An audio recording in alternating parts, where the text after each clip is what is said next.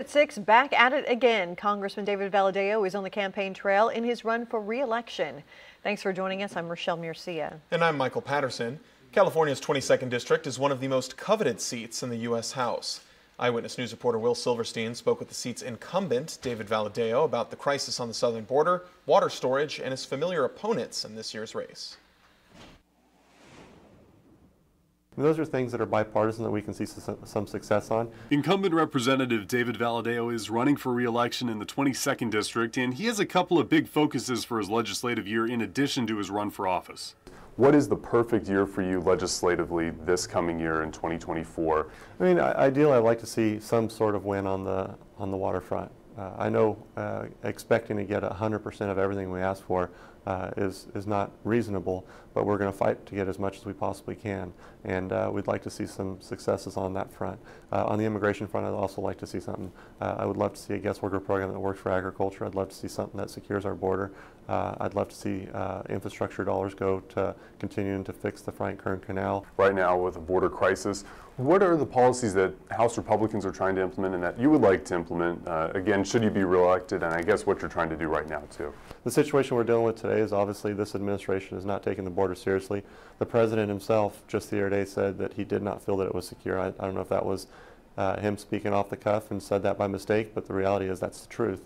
What we're seeing on the border right now is dangerous.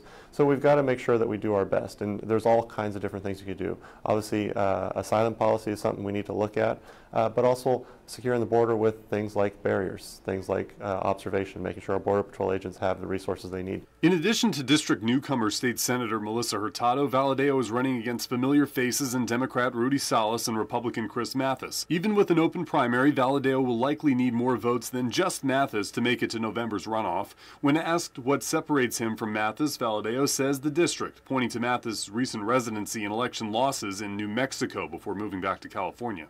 What do you think separates you from your Republican opponent in this race, Chris Mathis? Well, one, I'm from the community. I've lived in this community. I'm part of the district. I've always been part of this district my entire life.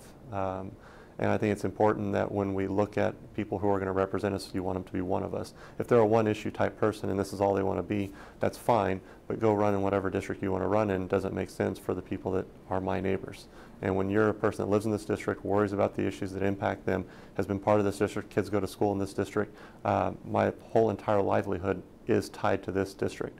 And the idea that you would have someone running for office just random from any other part of the country is not a good idea. Is that in reference to somebody being maybe in New Mexico for part of their life? Or when you've run for office in a different state, that's a pretty good sign that you're not part of this community. Reporting in Bakersfield, Will Silverstein, Eyewitness News. And to watch our full interview with Congressman Valadao, you can head to our website, bakersfieldnow.com.